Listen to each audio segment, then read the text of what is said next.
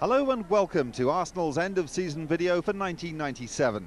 It's been a campaign that's seen many changes both on and off the field, but the Highbury faithful have witnessed a season of excitement and drama that's kept them coming back for more. For the next 100 minutes we'll bring you every goal, every incident and all the big interviews with the people that matter. Welcome to Europe, here we come.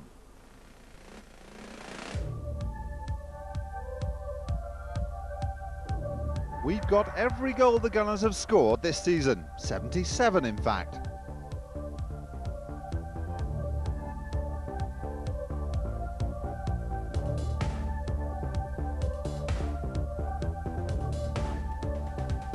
There's all the news from inside the famous marble halls.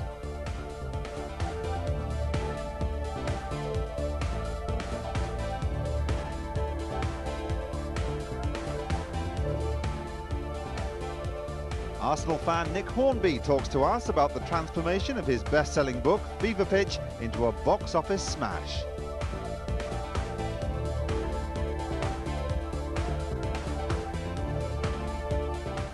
We visit Vic Akers' Aces at Highbury as the Arsenal ladies take on Liverpool, looking for their third league title in 5 years. Arsene Wenger has brought the flair and the smiles back to Highbury. In an end-of-term report, we talk to him about his first year in English football.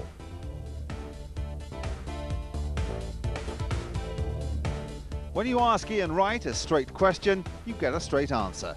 Wenger, Schmeichel, referees. The Gunners star pulls no punches.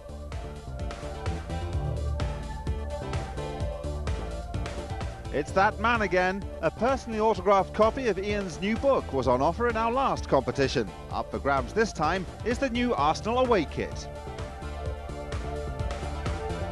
And finally, in our traditional visit to Coney, the players talk about how their season has gone. And for one man in particular, Buckingham Palace was the venue, as Britain's top keeper picked up an unexpected honour.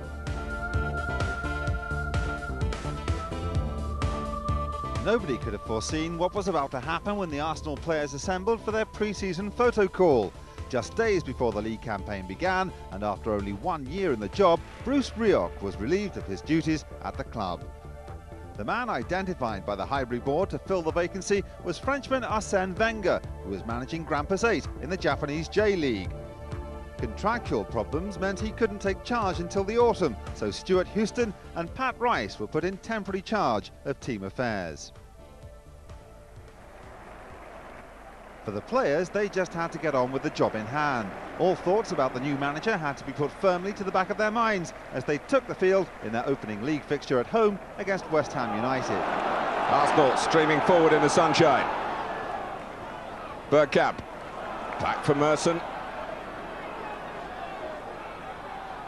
Tim Breaker pressing him against the touchline, but Merson involving Winterburn again. It spins forward here for Lee Dixon.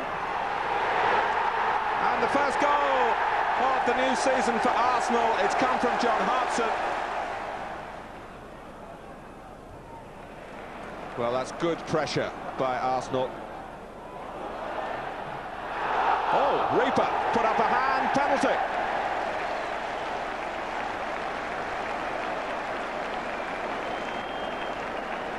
Well, I don't know what Mark Reaper was thinking of here. He was obviously perturbed by the presence of Hartson.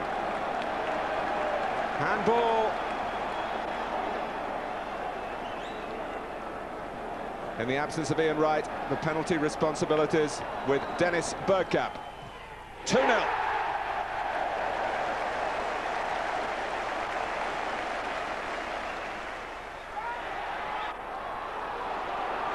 Buenabe. Arsenal rather neglected him. Really is a match of very fine margins. McManaman, oh, and it's deflected off Bold, and Liverpool get the break.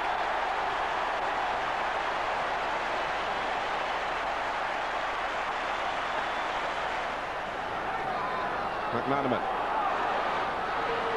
Oh, that's beautifully done for Barnes. Beaten out by Seaman, driven back by McManaman, he's got another one.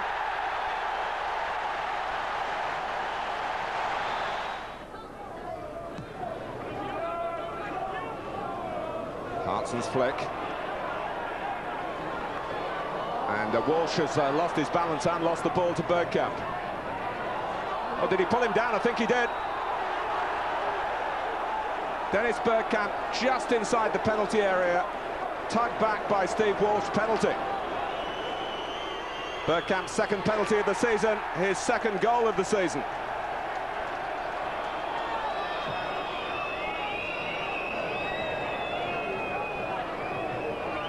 On from Winterburn.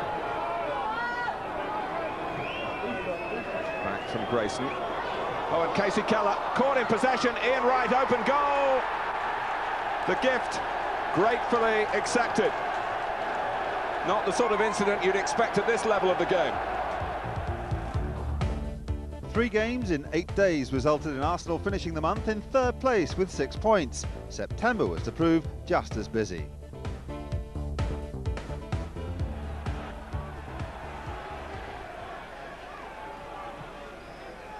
Hughes. Wise running free. Still Dennis Wise, tripped by Steve Bold, and Chelsea have the chance to draw first blood here with a penalty.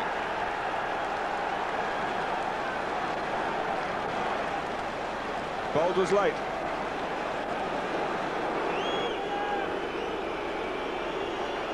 So it's the Frenchman, Frank Leboeuf, to give Chelsea the lead.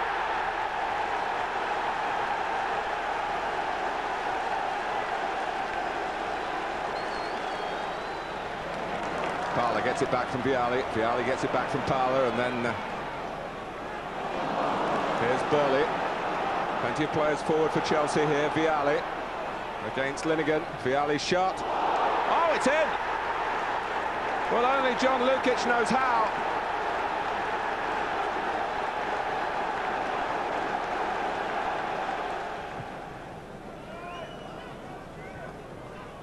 It's a good header from Hartson. It's Merson, great goal! Arsenal back in the game. Well, Keown trying to get free. Corner worked short in the end between Merson and Blatt, and Martin Keown did get free. Great comeback by the Gunners.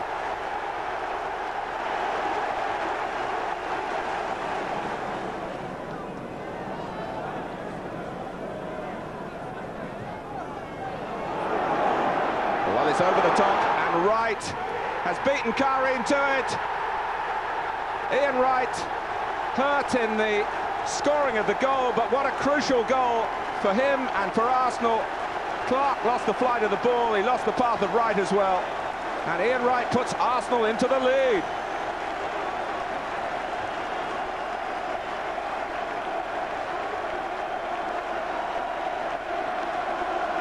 Well, it's all gone wrong for Ruud Gullit and Chelsea. Arsenal wanting more.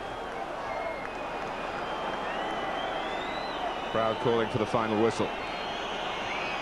Referee letting Chelsea go on with Andy Myers. Wise calling for it, but it goes infield to Spencer. And here is Wise. Well, Chelsea have got something from the game, it seems. 3-3.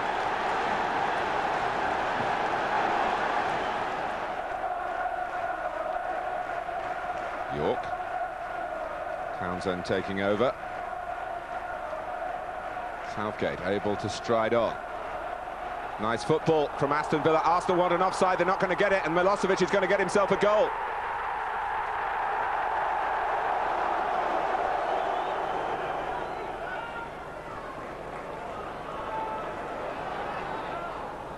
Milosevic. There's Churchic with the pass, and York, still York. Lukic couldn't hold it. 2 for Villa, 2 for Savo Milosevic.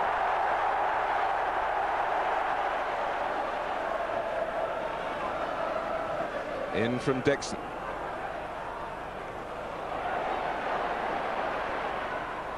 And there might be a chance here for Merson, there is.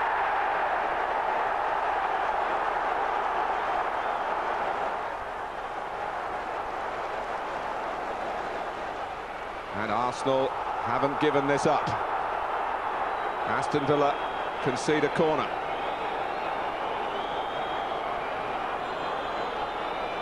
Merson, understandably urgent in his movements to take it.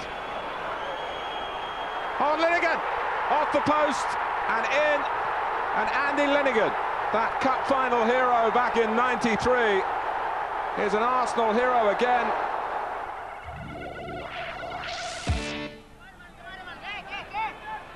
Really is a tough draw for both sides to meet this early in the competition.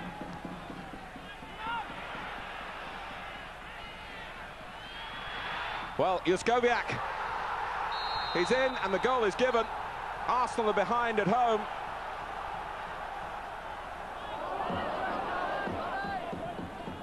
Nicely forward from Nielsen. And Effenberg, oh, Linnigan slipped. Seaman pushed it back to Effenberg and he took the second chance.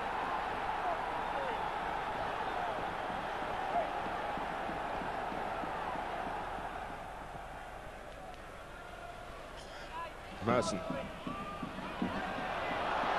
Borussia Mönchengladbach backing up him, and they pay the price. Well, that's put a few smiles back on Arsenal faces. It was looking a black night against the team in the black kit, but Paul Merson puts Arsenal back in the game. Goal! Paslak. 3-1. Well, the German fans continue to sing. Merson. It's Wright. Good stop by the goalkeeper, but Wright puts it in and renews hope for Arsenal. Well, I wonder what impact this will have when the final analysis is drawn up in a couple of weeks' time. But Ian Wright on the spot, and it's 2 for Arsenal. The German city of Cologne was the setting for the second leg. The travelling fans were sure they could overturn the 3-2 deficit, and the players themselves looked well up for the game as they took the field.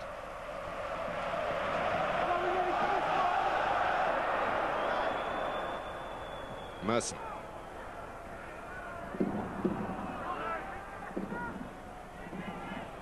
And now Mönchengladbach pushing 1 or 2 players forward. Effenberg's pass, inviting Juskowiak, who got the first goal in the first game, and he's done the same here.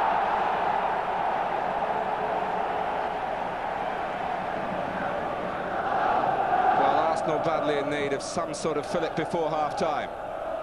And with Ian Wright around, there's always a chance that that might happen. 1-1 here.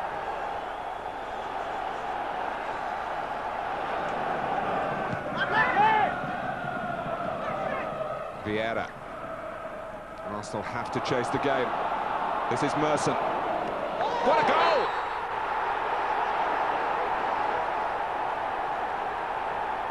Well, those who come here to Cologne supporting Arsenal must be absolutely thrilled by what they're witnessing.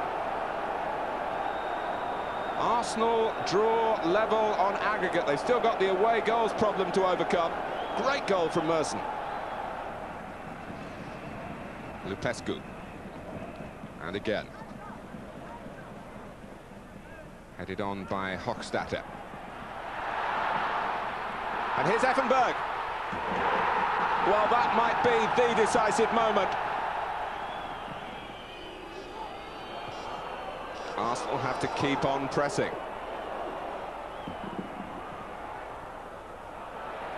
Effenberg. Well, there are problems here.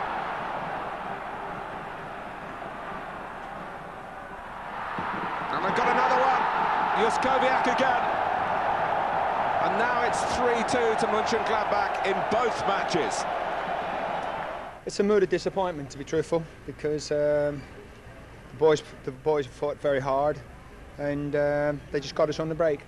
Any game, you know, we don't like losing. And it's disappointing, you know, we definitely fancied our chances tonight. We were confident. Back to the league, and Pat Rice found himself in sole charge as Stuart Houston left to take over at QPR. Manager-in-waiting Arsene Wenger wished him well via the big screens before the game against Sheffield Wednesday. We've done such a magnificent job. Let's win tonight. Pembridge and Sheffield Wednesday knocking the ball around with the confidence you'd expect from a team that have started the season so well. And here's Andy Booth, and they're in front at Highbury. On comes Patrick Vieira for his Arsenal debut. Born in Africa, French under-21 international.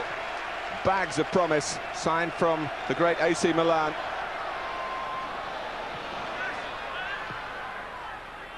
Forward from Dixon. Bit of hesitation there, and Hartson able to cut it back. Here comes David Platt. Well, that is Platt's trademark. Arriving at the right time.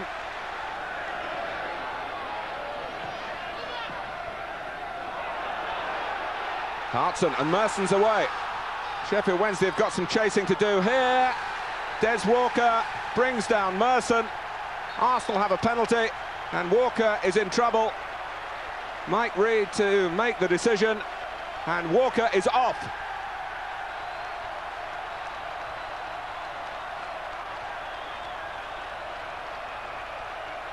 Well, he's quick, Des Walker, but he wasn't quick enough then. Ian Wright, this to give Arsenal the lead. And he's done it, even though Pressman went the right way.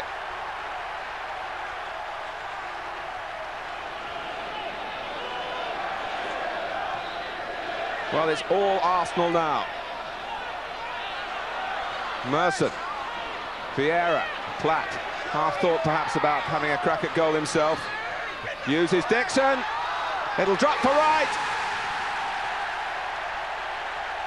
The poacher's goal.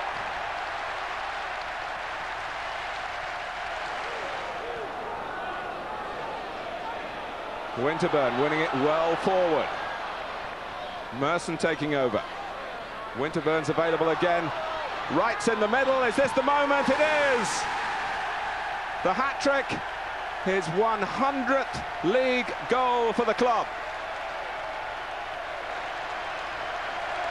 And what a change in the shape of the game from the first half. It's now Arsenal 4, Sheffield Wednesday 1. Great night for Ian Wright. 100 league goals for the club, 150 goals in all competitions. The second leading scorer in the club's history now. He's past John Radford. Watch out, Cliff Bastard.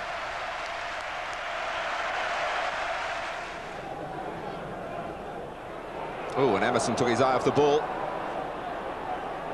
And here's Wright. Emerson gets back at him. A rare old tussle there. Now Fleming stepping in for Middlesbrough. Dixon has spotted John Hartson in the clear. It's a chance for Arsenal. And it's a beautifully taken goal from the Welshman.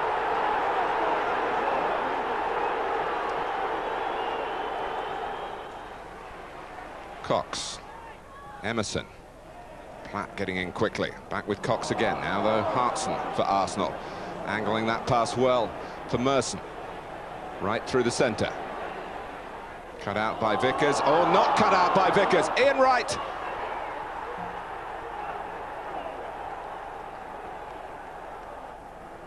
The day after that defeat of Middlesbrough, Arsene Wenger made a whistle-stop trip to Highbury. It was a chance to see at first hand his new working surroundings and to meet his new colleagues. He was introduced to the British press and posed for photographs on the pitch. Afterwards, he took time out in Arsenal's television studio to catch up on some recent games and pass over one or two ideas to Pat Rice for the game against Sunderland 6 days later. Merson's pass. Oh, and Scott went in then, and Paul Danson didn't like that. Nor did Lee Dixon. Martin Scott with a dangerous challenge. And he's off. His second offence.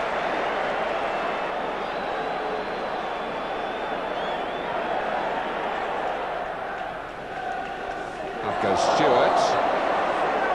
And Steve Bold at his back. Did he push Stewart onto that? Stewart certainly put arm to ball. Oh my goodness. The referee has seen that as a second bookable offence, the handball. And Paul Stewart goes, and Sunderland are down to 9 men. Peter Reid cannot believe what he's seeing. And of course he's been sent from the dugout as well. Still gallant defending from Sunderland. Shaw's cross. Hartson. Well, Arsenal at last have got the goal.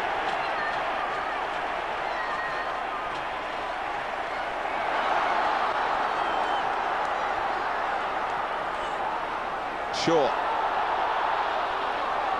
Now Parlour. Tight angle, great shot. Well, Sunderland well and truly sunk now. A rare goal from Ray Parlour.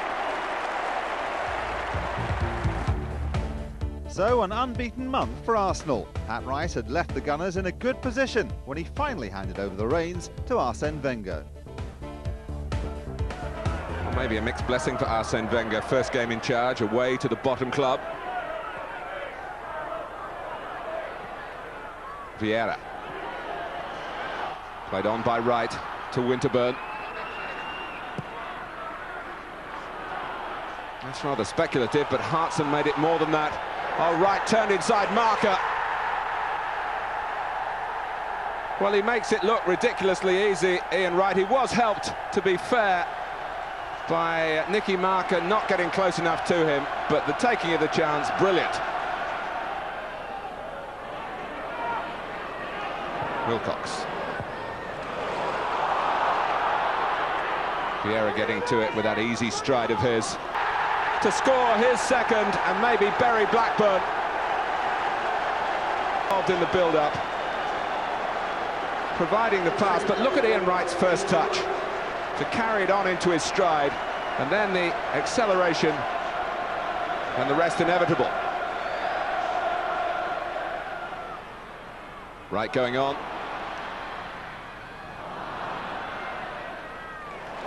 Winterburn quickly on the scene, and Arsenal keep going. Well, the ball's still alive with Vieira, despite a bit of a groan of disapproval from the North Stand. Well, everyone stopped as though there was going to be an offside then, but Steven Grizovic served Coventry nobly. Mercer's ball in. Hartson's header, maybe he feels he should have scored. Wright was a certainty, but not.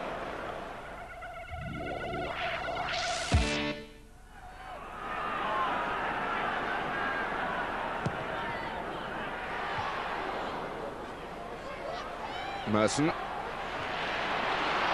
Arsenal still 10 back. And a goal! Mike Sheeran, man in form, got there first. Keown. Merson. Ian Wright, is he to the rescue here? He is.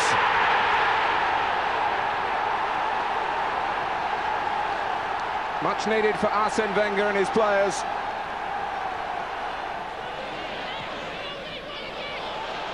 Now Bold.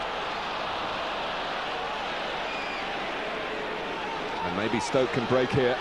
Certainly, you know, when you play a team managed by Lou Macari, there's going to be a contest.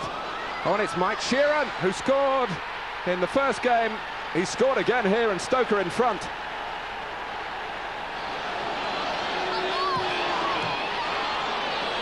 Vieira. Bergkamp pulled back. It's a penalty.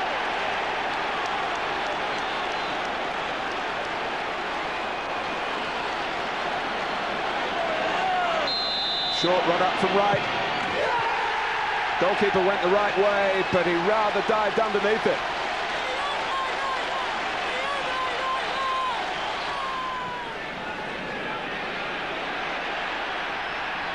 Wright's cross, and Platt put it in with his chest. So it's looking brighter for Arsenal now. Perfect start to the second half for them. And Wright showing that he can make goals as well as score them.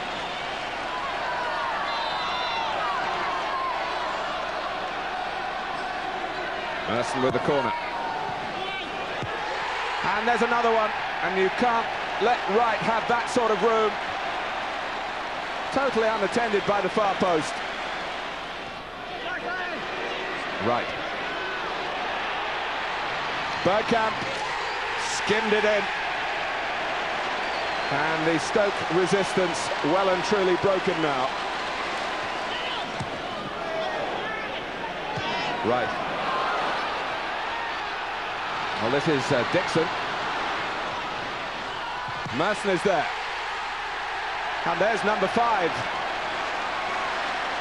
He got it across the line somehow. Lee Dixon very involved with that buccaneering run.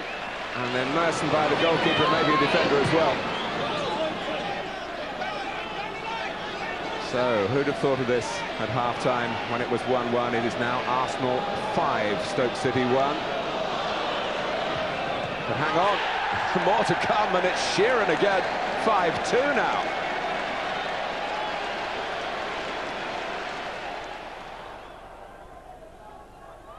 Oh, and Ruddock lost his concentration, lost the ball, and David James has brought down Hartson, and an early penalty here at Anfield for Arsenal. So at the Kop end, Ian Wright. And Arsenal are in front, and no sort of celebration here.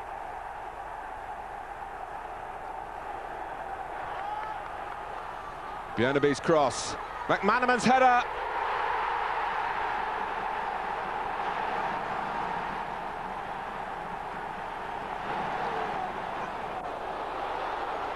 Out comes Lukic, and Liverpool want a penalty for the contact with Fowler. It's not been given by Alan Wilkie.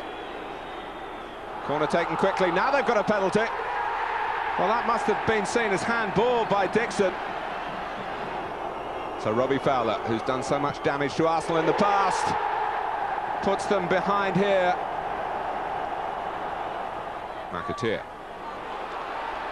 Taken on by McManaman. McAteer held his position well, and Fowler, he's got another one.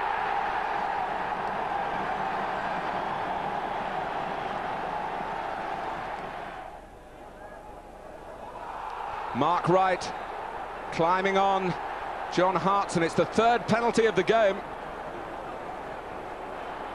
And Arsenal with 10 men now have the chance to get a foothold back in this cup tie. Ian Wright scores again. 3-2.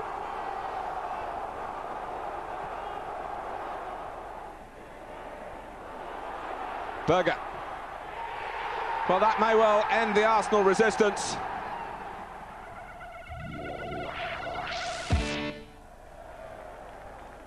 Radibe with the throw. You wonder what's going through George Graham's mind. Must be a very strange afternoon for him, but now at least he's got the match to concentrate on. And Vieira stretching away here. And it's Lee Dixon. The goalkeeper's positioning was a little strange, and Dixon had plenty to aim at. And no sooner had George Graham sent Leeds United out to face Arsenal at Highbury, they're a goal down. And it's Lee Dixon. Bergkamp. Here's another one. Well, Arsenal really pumped up for this particular challenge.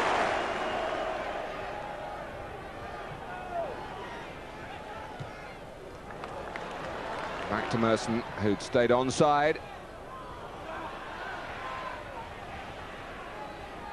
Rush. But Arsenal have it again. And Leeds looking across to the far side. There's no flag. And it's a goal for Ian Wright. It's now been 9 games since Arsenal were beaten in the league, so now they're top of the table for the first time since November 1992.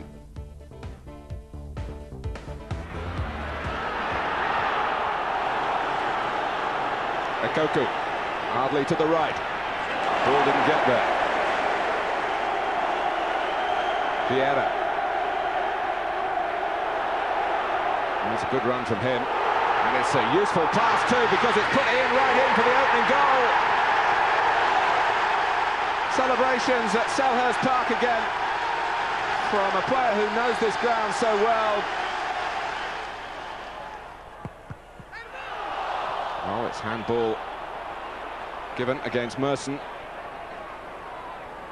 So the danger not over for Arsenal yet. Jones! Yes, it's in. And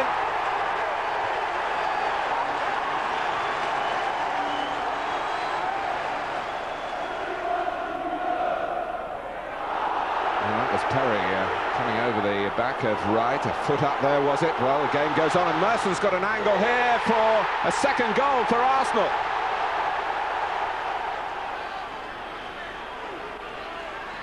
Plenty of length on the throw. Jones volleys it in again. This is Robbie Earle. And it's bundled in. Marcus Gale, I think.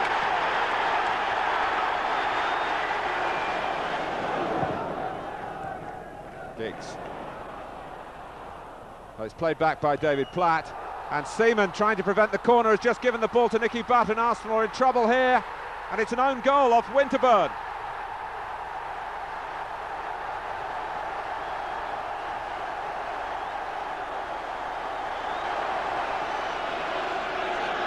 Dixon's throw. Bergkamp. Penalty. I think Clive Wilson got in the second time. There was a genuine tangle challenging for the ball there. But watch as Bergkamp tries to get up. Out goes Wilson's leg. Well, whether that was intentional or not, the referee's seen it that way. And David Ellery has given Arsenal a penalty. And here comes Ian Wright. More celebrations for Wright and for Arsenal. The name up in lights again.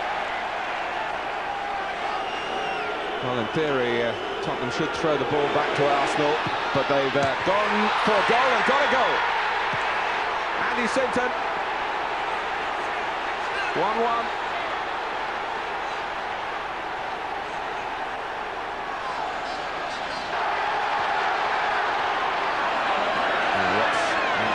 Mind.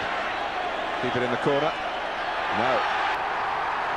Playing such adventurous football under Arsene Wenger. And reaping a rich reward here in stoppage time. Rubbing Tottenham noses in the dirt. 3-1. Ian Wright is springing away. Left of centre. It's held off Peacock. Oh, what a goal! From Lee Dixon. There's his answer to Ginola. Arsenal have scored. Beardsley for Ginola. Oh, Shearer's free. And he doesn't miss from there.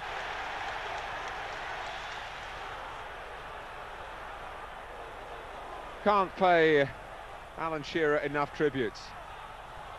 He might be in again here. And Graham Barber has to decide what and where and why. Begs the question, what punishment for Adams? Oh, it is punishment. Graham Barber's thought about it, and Tony Adams is sent off.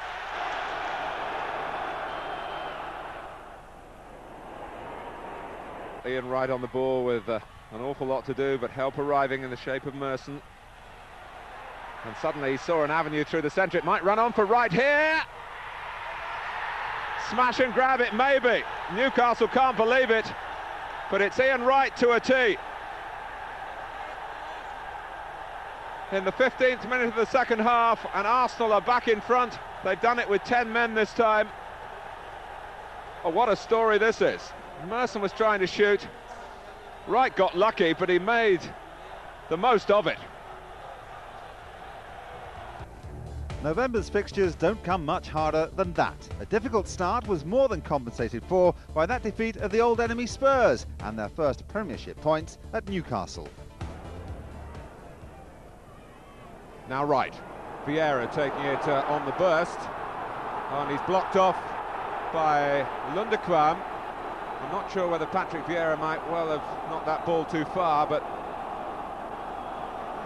Peter Jones, the referee, has given the free kick Arsenal's way.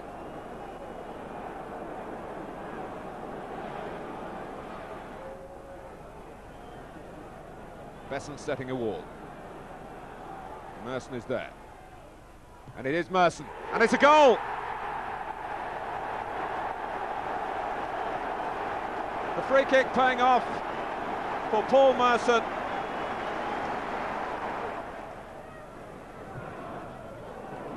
It ran beyond Merson. Hartson's pass collected by Wright. Merson. Penalty! Lundekvam, who was penalised in the incident in the first half that led to the opening goal, is punished again here. So the guessing game between Besant and Wright, two old campaigners who know a thing or two about these situations, and Ian Wright knows too much for the Southampton goalkeeper.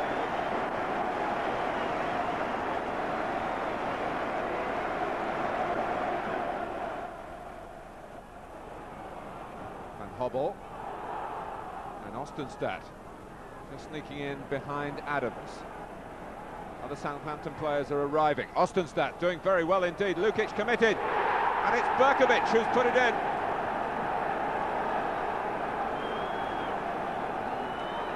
Some hope for Southampton.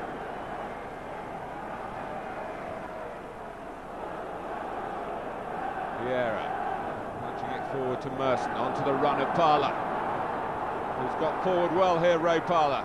Wright's in the centre. And Shaw teed up. That should mean the 3 points for Arsenal. The third goal from Paul Shaw.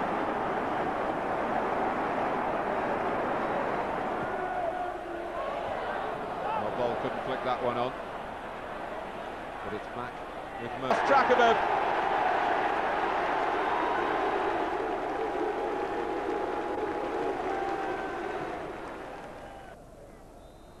Goes the flag, and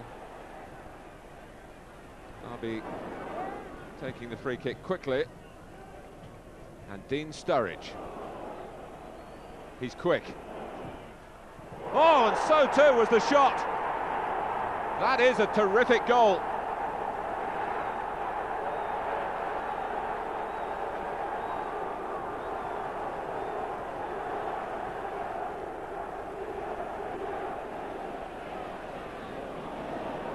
Derby certainly much more enterprising in the second half. They've got it back to 1-1, and here's Ashley Ward drawing Linnigan out of the centre.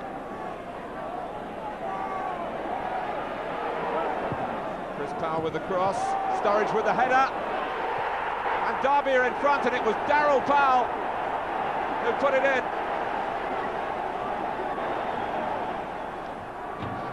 Time ticking away from Arsenal. The unbeaten home record is under serious threat here. Merson. And this is Adams. He's kept it in. Vieira!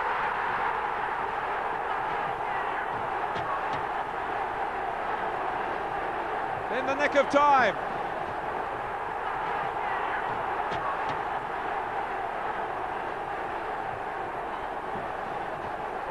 Great piece of retrieving by Tony Adams, and Patrick Vieira with his first goal for Arsenal.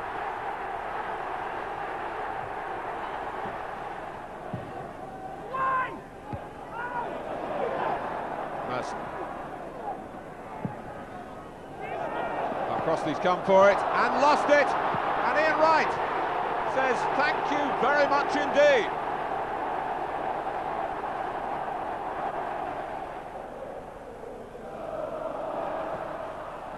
Forest still without a win since the opening day of the season.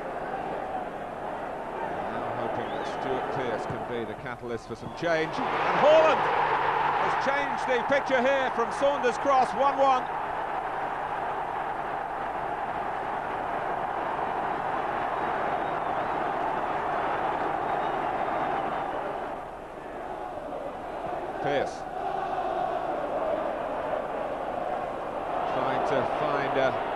Final fairy tale here for his first game as caretaker manager, and Haaland has supplied it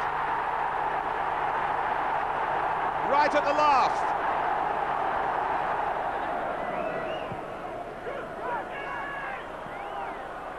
Guard.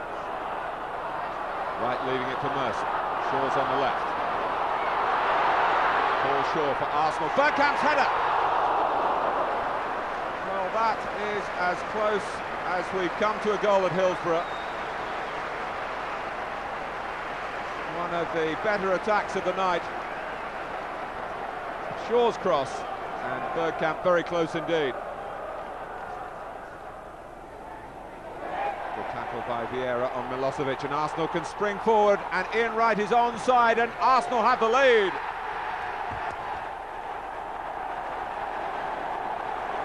Well, it looks as though he wants to send out more messages with the T-shirt. Ryan Little's expression saying much about Aston Villa. They're a goal down. But Milosevic! 1-1.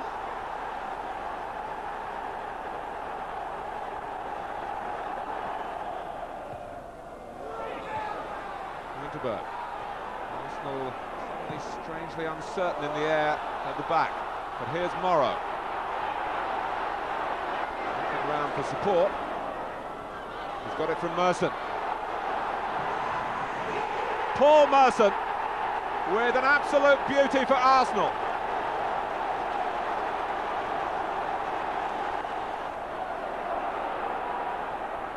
York. And it's got into the back of the Arsenal net. It's 2-2. Too many draws in December saw Arsenal replaced by Liverpool at the top of the table.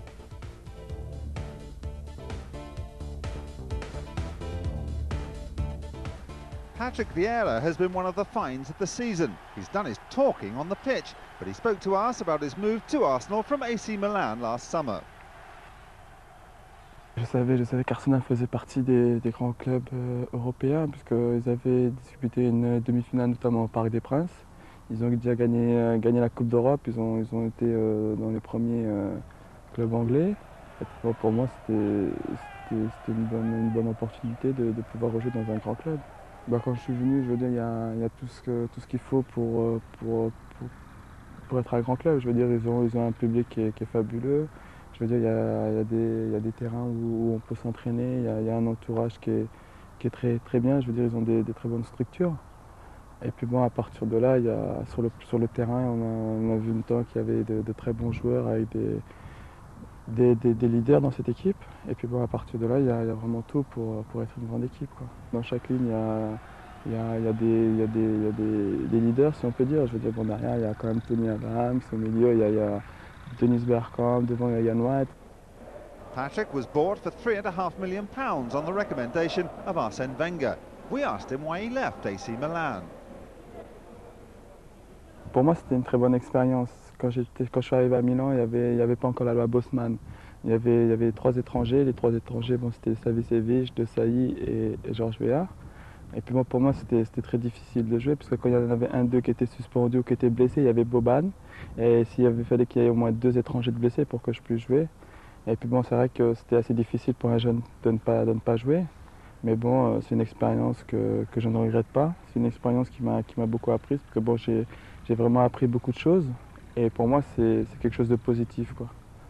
What did Patrick know of his fellow countryman Arsene Wenger? Je savais pas grand-chose, parce que bon, je veux dire, je jouais à Cannes, et puis bon, il était entraîneur de l'équipe de Monaco. Et bon, je veux dire, avec Monaco, il a toujours joué les premiers rôles du championnat. Ils ont été en demi-finale et en finale de la Coupe d'Europe. Et puis bon, je veux dire, c'est un entraîneur qui est connu, qui fait parmi les grands entraîneurs français, quoi. It was Pat Rice who first named Patrick on the team sheet to play Sheffield Wednesday. What does he remember about that game? C'est mes débuts contre Sheffield Wednesday. Je veux dire, c'est un début où j'étais en train de m'échauffer et j'entends le public scander mon nom. Je veux dire, c'est fabuleux pour un joueur qui commence dans un club, quoi. On ne peut pas mieux demander. Le premier match que j'ai fait à Highbury, c'était assez... pas mieux commencé, si on peut dire, quoi, parce que bon, On perdait 1-0, j'ai la chance de rentrer et puis à la fin du match on gagne 4-1, j'avais fait des bons débuts. Puis bon, le plus dur pour moi c'est de confirmer, même si bon, je sais que le plus dur pour moi reste à faire. Parce que bon, je veux dire, c'est une première saison, mais l'année prochaine, faut confirmer. Mais bon, je veux dire, ici, le public, c'est quelque chose de fabuleux, quoi. Parce que bon, quand on rentre sur le terrain, ils sont toujours là à nous encourager et tout. Et puis bon, je veux dire, bon, moi, je regarde les autres joueurs et je vois que les joueurs se donnent à fond parce que bon, c'est le public qui le pousse. His style of playing the game is suited to English football, so after only a few months, what are his thoughts about playing in the Premiership? J'aime bien le jeu anglais parce que c'est un jeu où il y a beaucoup d'engagement, où les joueurs ne calculent pas, se donnent à fond pendant 90 minutes et puis bon, qui gagne ou qui perd, pour eux le plus important c'est de se donner à fond dans un match. Puis bon, j'aime bien cette façon de voir les choses et puis bon, à partir de là, je me sens bien ici, tout va bien pour moi. En Angleterre, on trouve quelque chose qu'on ne trouve nulle part ailleurs, c'est-à-dire un public. Parce que bon, je veux dire, comparé à l'Italie ou comparé à la France, c'est un peu différent. Je veux dire, ici, il y a un public qui vient pour voir un match de foot et pour se divertir, pour s'amuser. C'est complètement différent par rapport à la France ou par rapport à l'Italie. Et puis à partir de là, les joueurs se donnent à fond et pour essayer justement de leur rendre ce que leur public le donne, quoi. Cette année, je veux dire, on a quand même fait une très belle saison. Où, on a encore la chance de finir deuxième ou le plus important, je pense que c'est de finir européen. Et puis bon, l'année prochaine, où il y aura toutes les choses en place, où tout le monde aura bien son rôle, je veux dire, on aura une très bonne carte à jouer dans le championnat, quoi.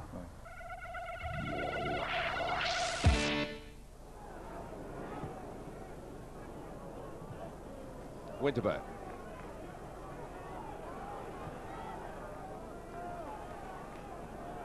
Now Adams.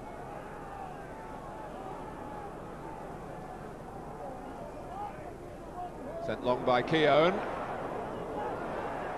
Vieira's there, Bergkamp is there! Well, he's a wonderful combination of power and elegance.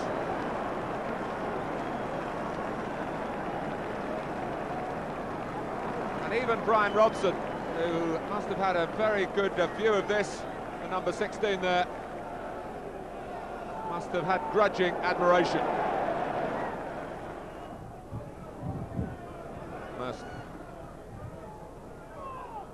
Oh, it's a misheader by Mikael Beck, and Ian Wright nips in for Arsenal's second.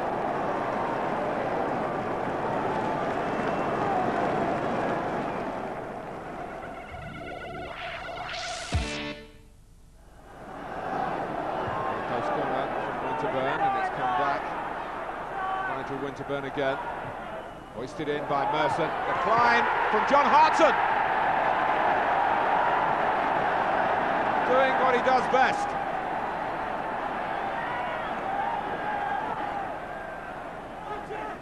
Bridges. Right, got between Keown and Bold and got the ball. And Gray is there, and he's steered Sunderland level.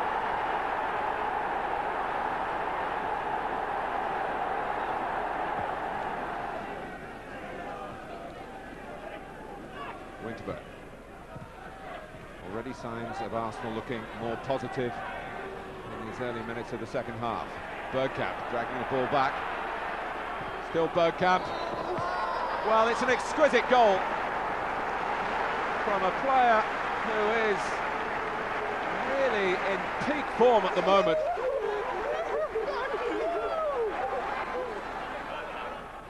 The final season at Roker Park, but there won't have been many better goals scored down the years on this ground than the one from Dennis Bergkamp here for Arsenal. Appreciated everywhere.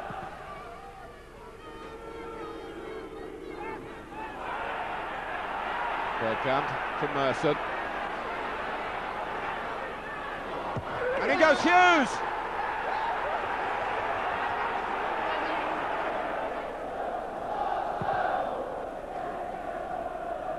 Straight down the centre from Nigel Martin, but Adams wins it well.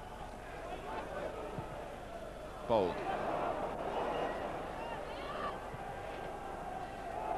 On Rod Wallace, can he reach it? It's hit the post, and Wallace follows in, and Leeds United are in front.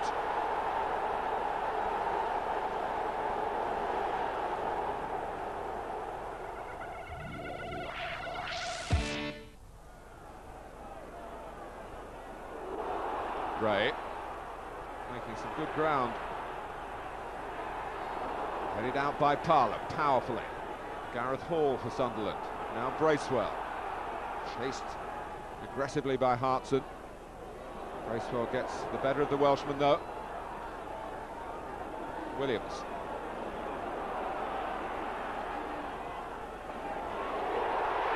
Well, it's a goal, and it may well have been an own goal by Tony Adams. I personally feel that all footballers should read it. It gives you a real good insight to what fans like Nick Hornby are like, not the idiots, not the eggs, you know, but real genuine fans who it completely, the football club is something to do with their whole life. It's their life. They can relate back to things because of the football club. And it's just, when I read it, I just couldn't put it down. It was, you know, everybody should see it, or read it, or listen to it. Ian Wright speaks for every football fan when he talks about the best-selling book, Fever Pitch. Lifelong fan Nick Hornby touched a nerve with all fans when he wrote about growing up supporting his favourite team, Arsenal. When plans were made to transform the book into a film, he was the obvious person to write the screenplay. But what does Nick feel are the main differences between the book and the film? Well, the book, Fever Pitch, covered a very long period of time, from the late 60s to the early 90s, and it just sort of went through each season more or less in turn. The film is very much set in the one season, and with the flashbacks sort of thrown in as well. So the idea was really to try and get some of the spirit of the book and some of the ideas and observations into the one season and into that central relationship, the male-female relationship. Where are you off to? I'm starving. I was thinking of ringing for a pizza. Have you read Byron? What? Have you read any of Byron's poems? Yeah. The Assyrian came down like a wolf on the fold, and his sonnets were gleaming in black and old gold. Crap. What are those? My Arsenal boxer shorts. The film centres around Arsenal's famous victory at Liverpool. Looking back, what does Nick feel about that great day in May '89? I don't see how it could possibly be bettered as a football moment, sort of in the history of football, really. It's very hard to imagine a situation where the two teams playing for the league meet each other in the last game of the season and it's settled with a goal in the last minute. I mean, if you scripted it, you could only script it as good as that. Couldn't get it any better. So it's something I still can't believe when I watch. You know, I've seen the film a few times now, and I've always watched the video a lot. And you can never quite believe that Mickey Thomas is going to get that bounce again, but he does. Thomas charging through the midfield. Thomas, it's up for grabs now. Thomas, right at the end. A great moment, and there were more great moments in the years that followed. But what are Nick's impressions about the current Arsenal team? The week before the season started, and even I think after the first home game, the West Ham game, even though we won it, I didn't think the game was much good, and we didn't play very well. I was quite sort of despondent, and it's amazing really how the season went on.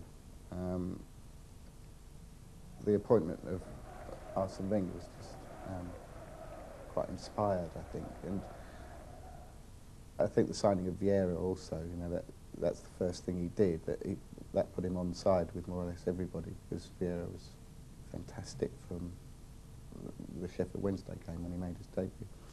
And I've just enjoyed it more than I've enjoyed a season for years, I think, probably since the last championship year, 91. The end of the 91-92 season was pretty good. We scored all those goals at the end of the year, but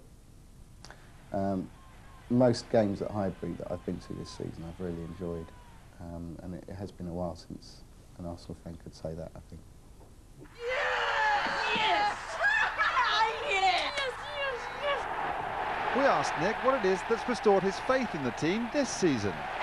I think that the main thing that you get a sense of is that they're all very happy, that they really enjoy playing for the club. Most of them are playing the best football that they've played for years. You know, I think probably a lot of people thought Ian Wright was just starting his decline last year, and you know, he's had a fantastic season.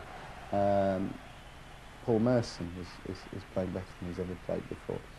Some of these things are to do with what's been happening in their lives, but obviously a lot of it is to do with Wenger.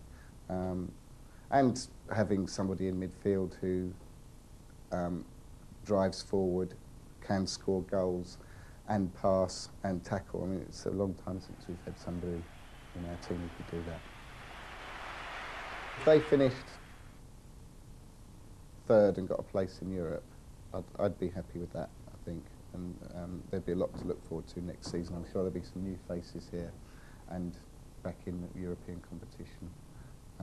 That I'd settle for that, because the future does look pretty good, I think.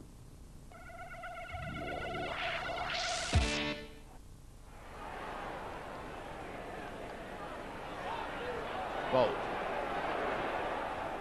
Platt couldn't get the return pass back to Steve Bold. But here's Bergkamp, and he's stroked it past Southall. 1-0 to Arsenal.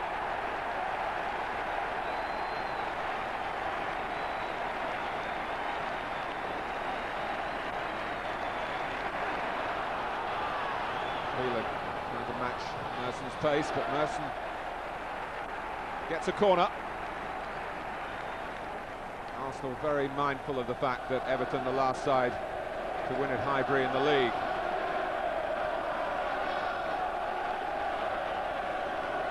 Adams full of bounce right in front of the goalkeeper. Winterburn with the corner. There's Martin Keown. It drops for Vieira! Well, it's taken a while to get going this game, but Arsenal have now struck twice in quick succession.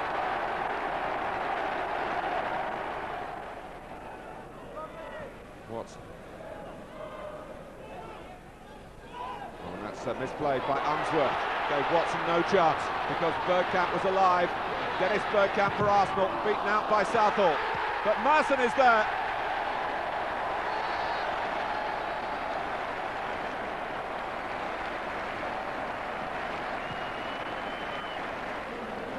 Well, it was a defensive error to start with. Southall tried to plug the gap, but he couldn't. Merson scores.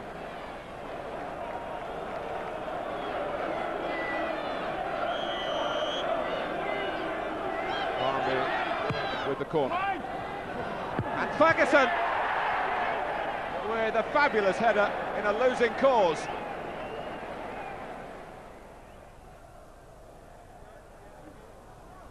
Nicked forward by Winterburn.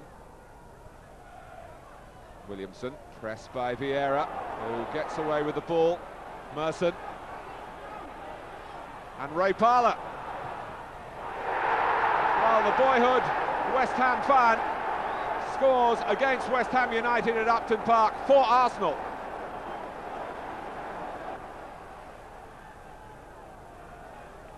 Julian Dix always a danger. Roland with the corner. Bilic. There was another touch in there, and I think it belonged to Matthew Rose.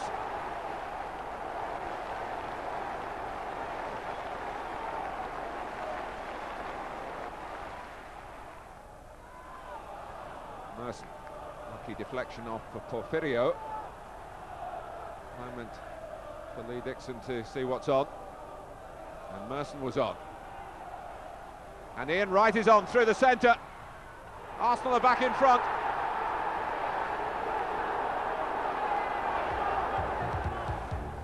January was a much better month than December for Arsenal. A return to form saw them rise to second, hot on the heels of Manchester United.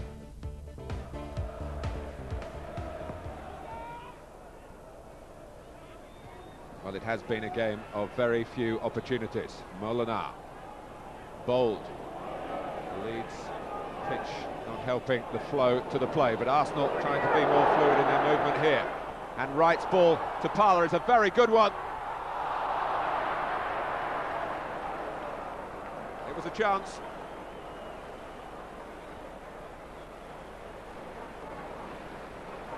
Some credit to Nigel Martin for coming out and maybe distracting Parler, but Ian Wright marking his arrival in the game with a fine ball.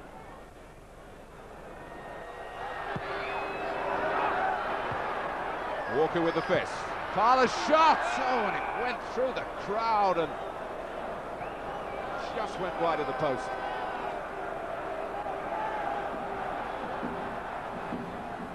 Howells.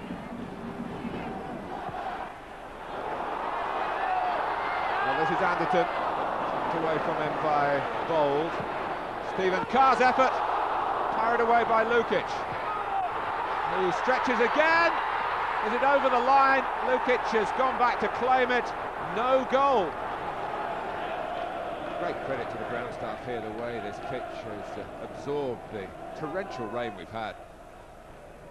Gary Neville. Oh, it's misjudged by Tony Adams. And Andy Cole is in. The scorer against his first club.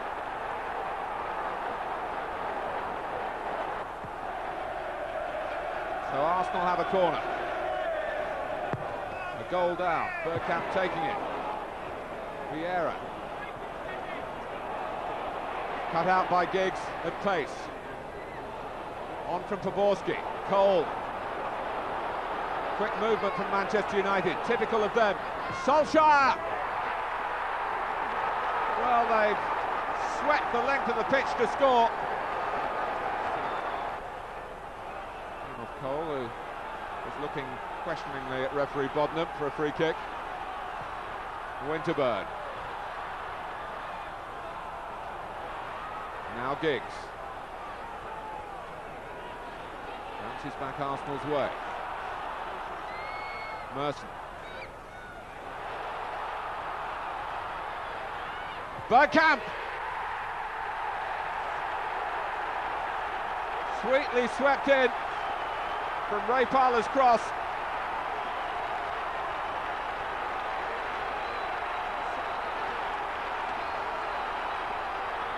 And Arsenal will feel they're back in it here. At 2-1 now.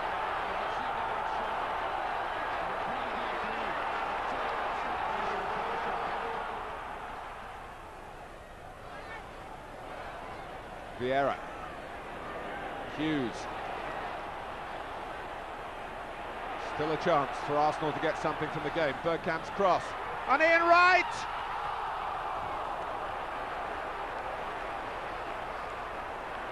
Well, Schmeichel still comes out on top. Well, they say head the ball down, but this went down too much and bounced up where the goalkeeper could tip it over.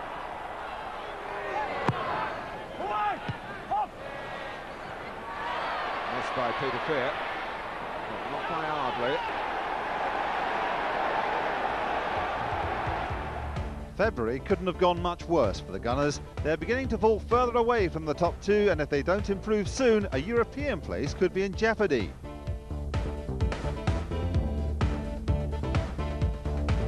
The reserves have had a good season under the guidance of manager George Armstrong. The combination has proved very strong this season, but his team have acquitted themselves very well by finishing in 6th place. Tom Whalley's youth team reached the final of the Southern Junior Floodlit Cup. Unfortunately, Crystal Palace proved to be too strong and ran out comfortable 3-1 winners on aggregate. For Vic Akers and his Arsenal ladies, there's everything to play for. They only need a point from 3 games to secure their 3rd title in 5 years. We caught up with the side as they prepared for their game against Liverpool at Highbury. I wonder what would be going through Herbert Chapman's mind if he was still alive today. Joanne Broadhurst is Arsenal's top striker this season and was in confident mood when we spoke to her before kick-off. I think we need a point mathematically, but we want to win, obviously, because we're at Highbury and it's be a big achievement because the league's really strong this year. So we want to get a win and go out in style, really, so that we've got no pressure on us for the last games. So as the ladies take the Highbury turf, there's everything to play for.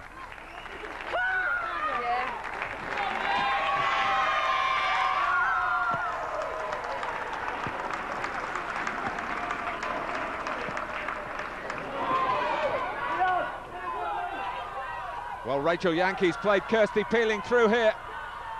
It needs some composure at the end, and she couldn't quite supply it. always easy to say.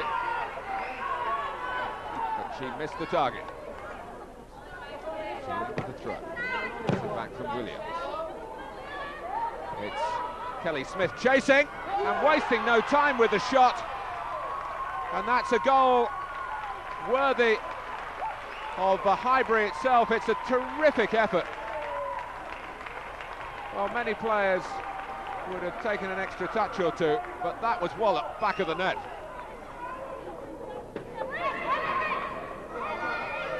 Kelly Smith doing well again to get it back to Weekly.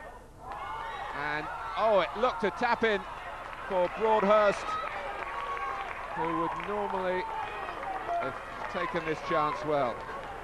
99 times out of 100.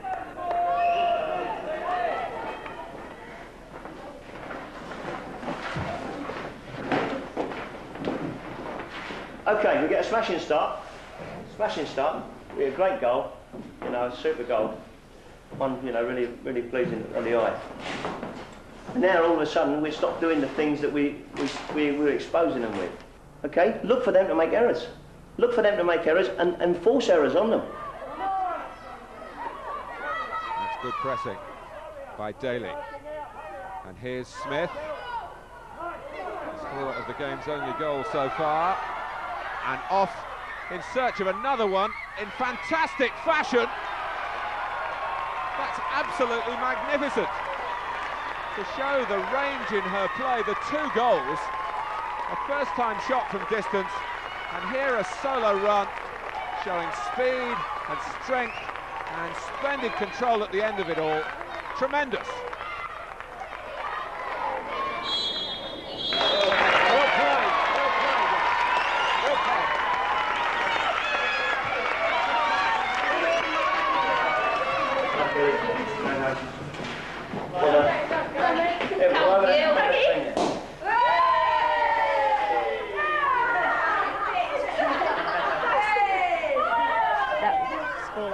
Doesn't really reflect the game, I don't think, but you know, no, we were just happy. We knew we could win if we play well, so. We've had a few good years, but this is probably the best group I've ever had in terms of, you know, characters as well. I mean, we've got some tremendous players, ability-wise, and probably my youngest group as well. Trophy is our very own Sean Williams on behalf of the team. 6 days later, and the ladies were back at Highbury to be presented with the Women's FA Premier Trophy before an appreciative Arsenal crowd. The ladies won their 2 remaining fixtures and in the end won the league by a comfortable 8 points. Congratulations to Vic Akers and his team.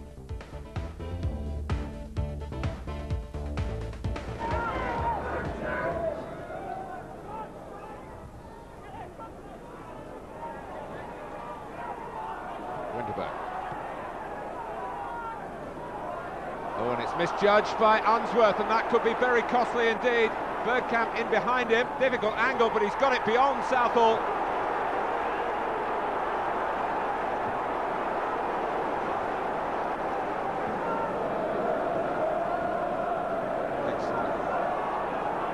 Waiting for guard.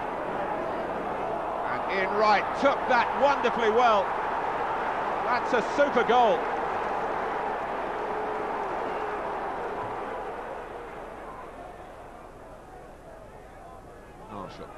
Forest fighting to get away from the bottom of the table where they've been enmeshed for so much of the season, but they're a goal down now.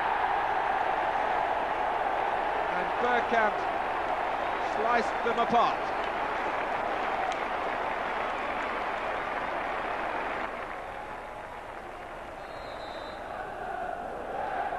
Strange that Arsenal had slipped up at home recently against Manchester United and Wimbledon. And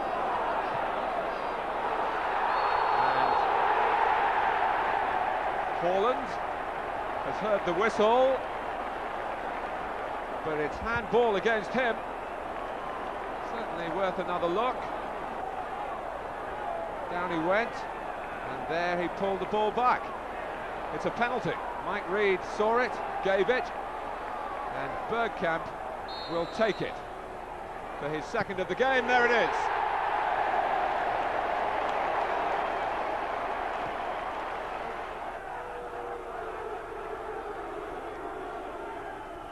Shaw. Fowler digging out the cross very well indeed, but Taylor didn't do so well, and it's led to the first goal in the Premiership for Stephen Hughes.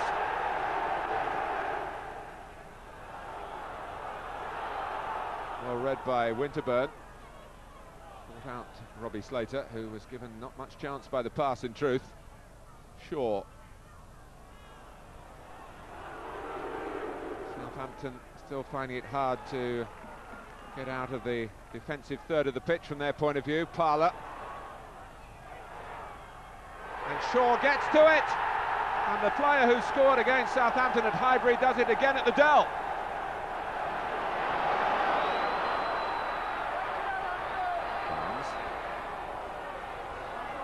Harkness. Manaman. Oh, Seaman's lost it from Fionaby's shot, and Stan Collymore has tapped it in.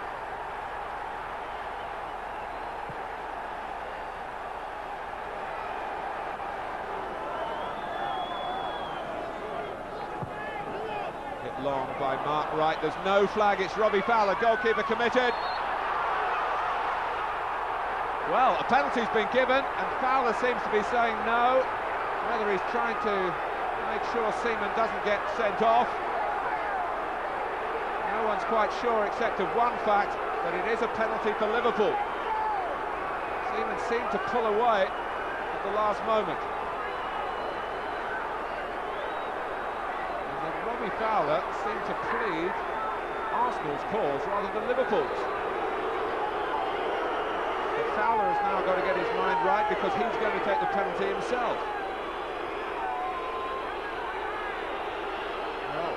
If he didn't think it was a penalty, has he got it in him to score the penalty?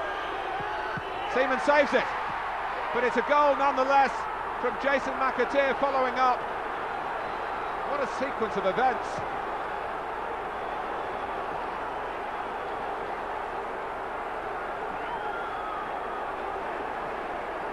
It is 2-0 to Liverpool.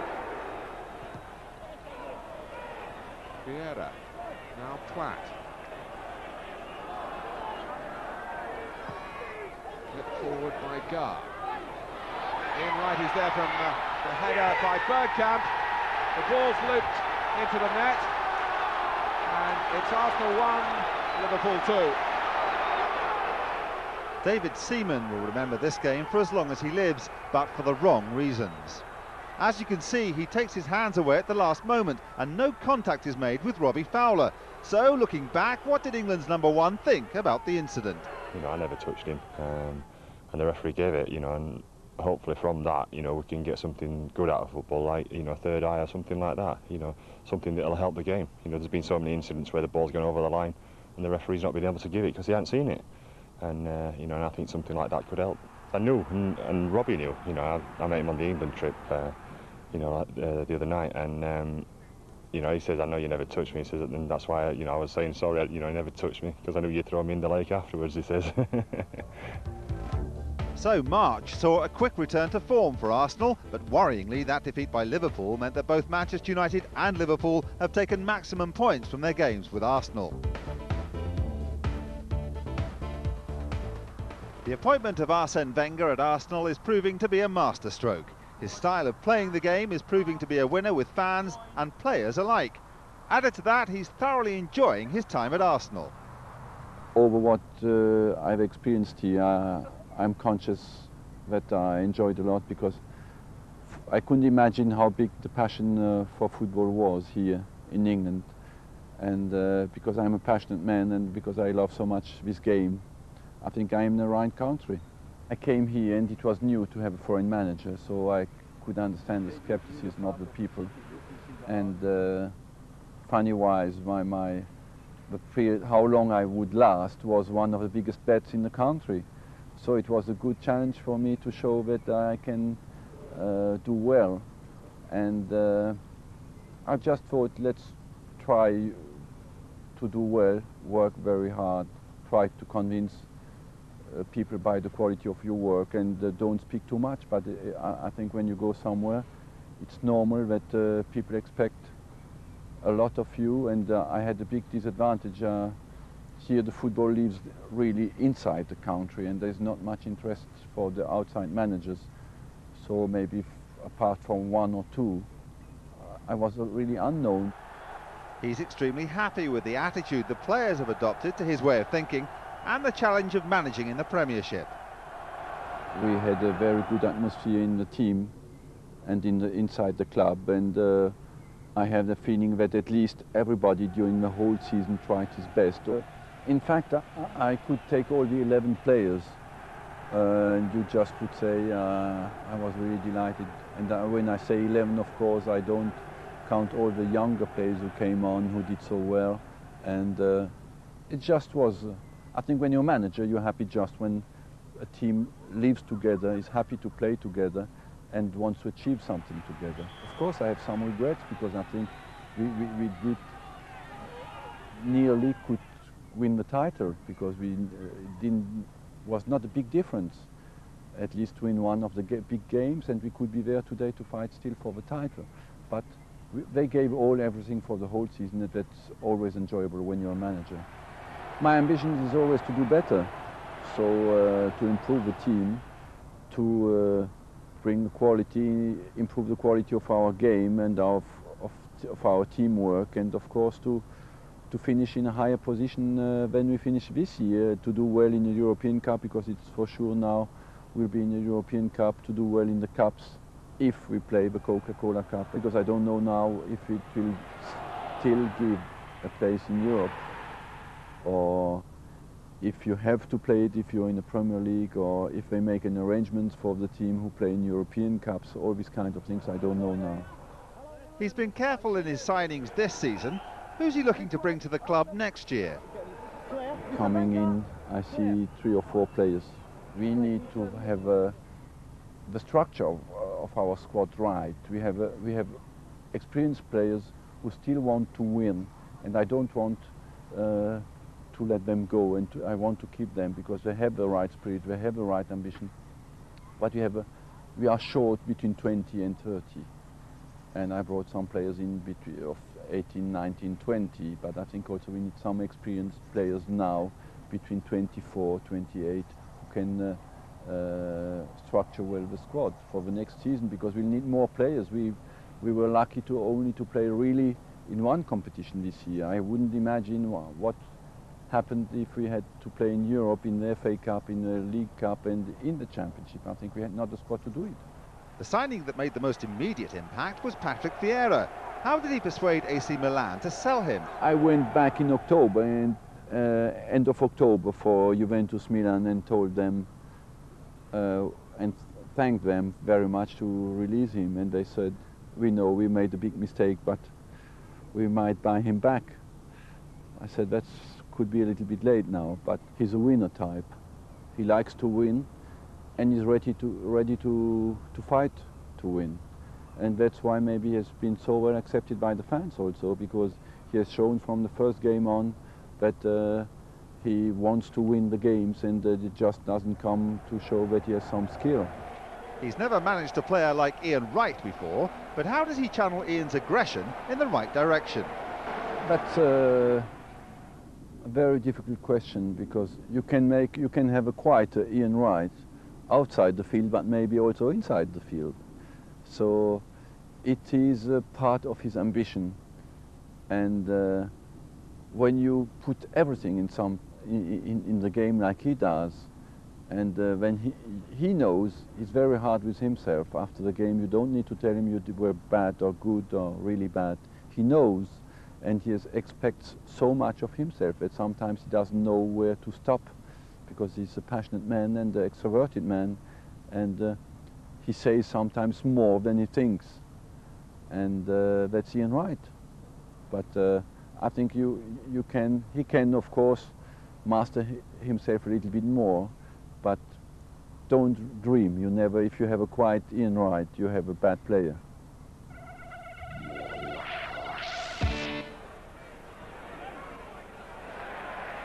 Morris. From the great man.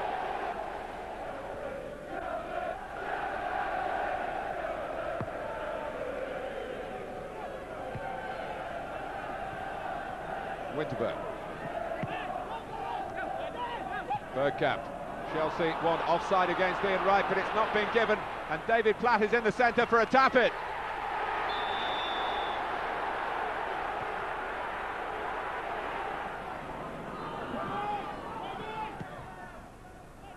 Nichols chasing. Well, misjudged by Myers and Burley, but not by Bergkamp, who read that situation splendidly. 3-0 to Arsenal, very comfortable now.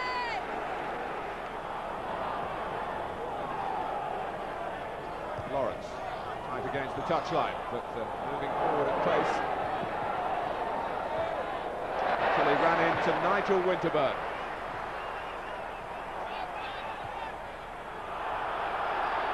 Adams. Bergkamp giving chase.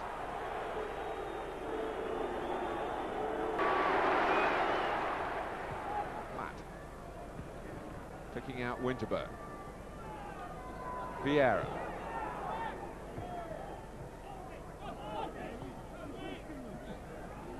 Vieira again. Bergkamp got in mind. He's threaded it through for David Platt, who scored at Chelsea and scores here against Leicester City.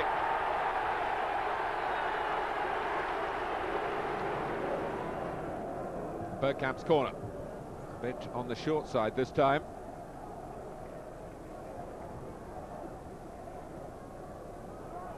Keown against the post, and David Platt in the right place again.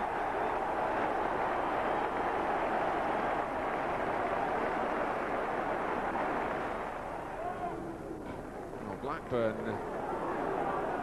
supposed to throw the ball back to Arsenal under no pressure. That's the etiquette of the game, but Chris Sutton not obeying it. Well, you can talk about teams in their time of need, but you can hear the reaction from the crowd who feel there's a lack of sportsmanship, and Vieira taking it out on Sutton in particular. He's got to be careful here. And the referee, Mike Riley, has got to just calm things down in the closing moments. And he's going to do that by producing the yellow card to Vieira and to Sutton. Not for Sutton's lack of sportsmanship, but for the push and shove with Vieira that came after it. Anyway, Blackburn do have a corner. Oh, and they've equalised from it. Gary Flitcroft.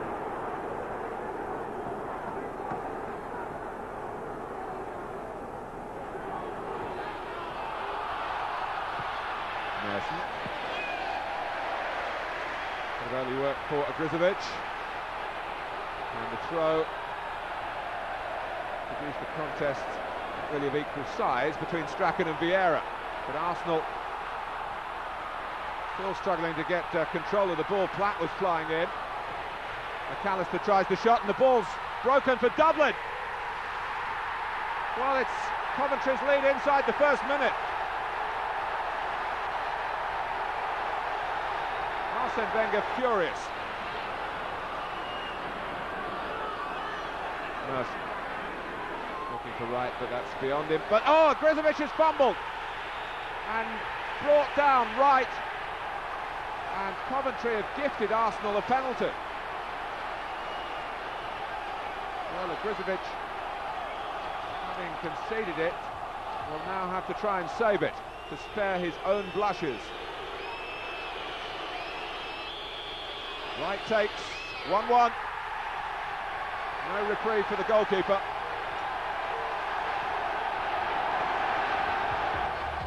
An unbeaten April has seen the Gunners climb to second spot in the league, and as the end of the season approaches, they're well positioned for a place in the Champions League.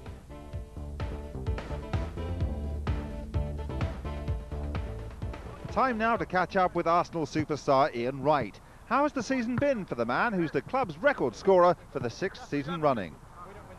Speaking to the boss the other day, he said this is my best strike rate since I've been at the club.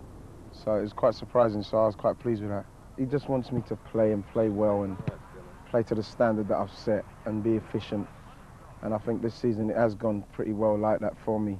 And you know, when he feels that, you know, I haven't done as well as I should do, he tells me straight out, and that's okay with me. I've never ever I think people think I've got a problem with criticism. I haven't got a problem with criticism, constructive criticism. But if people are having personal criticism and saying things to criticise you, what has nothing to do with the game, that's destructive, and I'll rebel against that. But the boss doesn't do that, and that's why we get on very well, because he's very constructive, and a lot of top people in the game have got a lot of respect for him. And you know, coming off of that, I just think he's fantastic. He's done fantastic things for the players in this squad. Ian has received his usual quota of suspensions this season, but how does he feel when he's sitting in the stands when he knows he should be on the pitch? The only time it gets to me is if we lose, and we haven't done a lot of that when I've been out. In fact, we've done better in some of the games, you know. But when you're suspended and as a forward, your goals could be there to help the team, and you're out and they're not scoring, and the team lose, then you say that you've cost the team. But I think they've done all right when I haven't been there. Some of the things that you do, you know, it's of course you regret it, but I don't. You know, if I say the refs are useless, whatever, I mean that. You know, that's what I mean. And you know, if people want to report me for that, then I'm not going to say, well, I didn't mean it in this way. I meant it like that. I'll just say that, and I'll get in trouble for it. But I'm not going to change who I am. I'm not going to sit back in leisure and regret things like that, because it all goes towards how the season is, and how you react to different emotions, how the season's gone. One of the big talking points regarding the dark side of Ian Wright's nature this season was this clash with Peter Schmeichel. Looking back, does he have any regrets? I regret the rumpus, but the fact that I didn't hurt him. I tackled the ball hard, and you know, his leg was there. If I wanted to tackle it, it would have been there for me to stamp on, but I didn't. I know that the tackle was bad, but I never done anything wrong to his person. But I think he insulted me and a lot of people, and he never ever apologised for that. Ian's partnership with Dennis Bergkamp is becoming better as each game passes. Getting to know each other a lot more. Hopefully I don't run out of years before me and Dennis can really do something on the real massive stage, like hopefully the Champions League kind of thing. But I think that when you're playing with somebody of the quality of Dennis, and even with Patrick backing you up and things like that, and Merce and that, you know, I think you can only get better as a partnership. One of the main games this season, and this is perfect for me. Every goal is bringing him closer to the all-time record held by Cliff Bastin. He is now only 5 short of the target of 179. Well, I can't think about it now because it's not going to happen this season. I'm going to do it next season, that's for sure. And it's going to be a great time. It's going to be great. You know, I think this season, with all the things that's gone on, I just ran out of time. But you know, it would have been nice because all the fans are saying, Ian, I hope you do it this season. It would have been great. Could have done it this season and we could have won something, or preferably the league or something, and you know, the goals would have helped do that. But you know, next season I'll have to do it, and I think once this season's finished and the next season starts, then I think I'll be thinking about it. Now it's competition time, and in the last video we gave you the chance to win a personally autographed copy of Ian Wright's new book. All you had to do was identify which Arsenal player is dressed as Santa Claus. The answer, of course, was John Hartson, now at West Ham, and the lucky winner was 7-year-old Matthew Fletcher from Barnet in North London. He had a great time meeting his hero before the Leicester City game. On offer this time is a new Arsenal away kit, modelled here by Captain Tony Adams. For details on how to win, it's over to Ian Wright again. The question for the competition is, for which team did I score my 100th league goal for Arsenal against? And if you think you know the answer, please write into Arsenal Competition, Chrysalis Sport, 6 Church Studios, Camden Park Road, London, NW1 9AY. Okay? As is traditional, we paid a visit to the Arsenal team training at London Coney. Arsene Wenger's continental style of preparing for games is reaping its rewards for a lot of the players, but the long-established youth system is still giving great chances for youngsters to reach the first team. It all started just after Christmas really for me, and it's gone very well from there. I've had a few games and been enjoying every minute of it.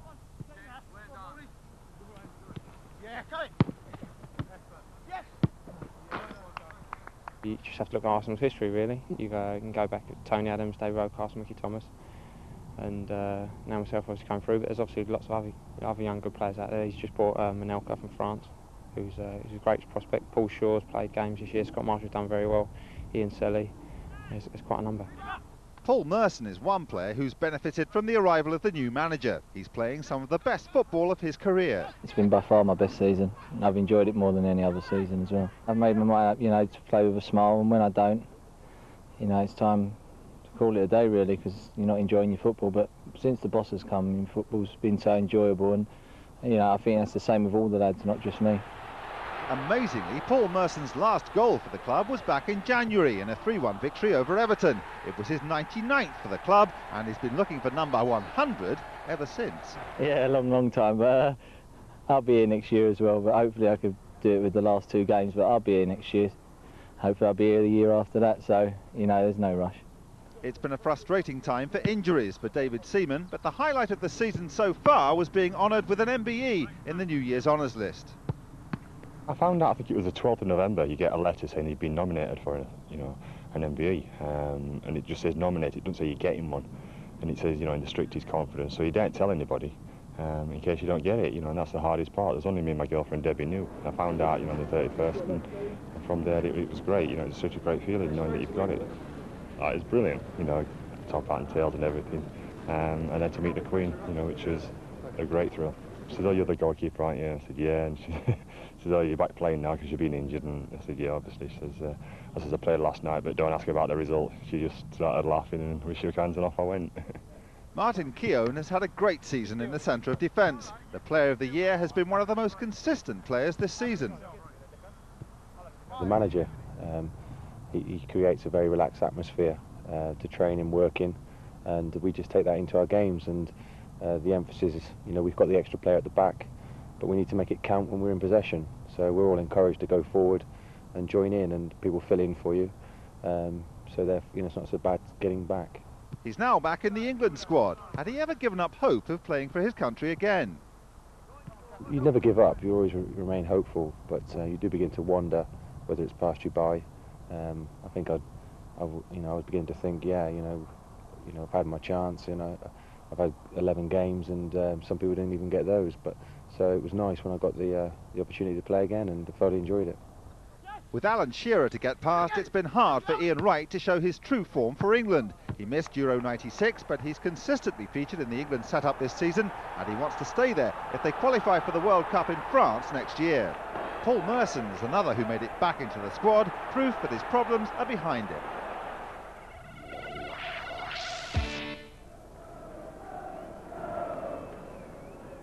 Over Shearer. Popped back in by Peacock. Oh, and popped into the net by Robbie Elliott, who's becoming a real secret weapon for Newcastle. So a defeat for Arsenal by Newcastle, but at the end of the game the players stayed on the pitch to show their appreciation to the Highbury faithful, with whom they've shared a fantastic season.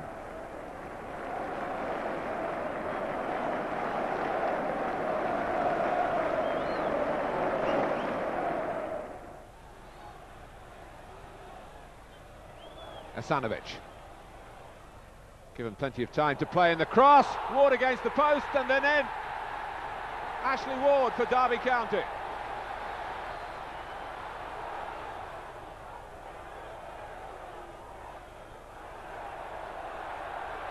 Oh, and Adams, already booked, must be in serious trouble here. Tony Adams, sent off earlier this season at Newcastle.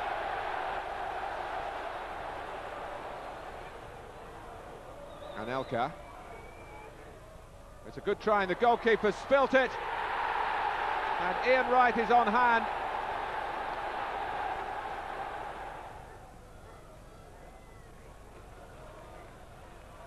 Well, with 10 men, Arsenal still playing with a real perfection itself. If that sums up his season, you couldn't have a better example of the terrific talent of the Dutchman. Bergkamp's pass. And Wright takes his tally to 30. And it's 3-1.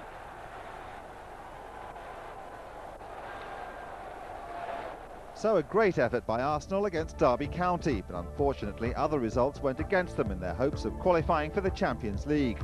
Third place means that they qualify for the UEFA Cup for the second season running, and with Arsene Wenger at the helm, it must only be a matter of time before the silverware returns to the Highbury Trophy Room.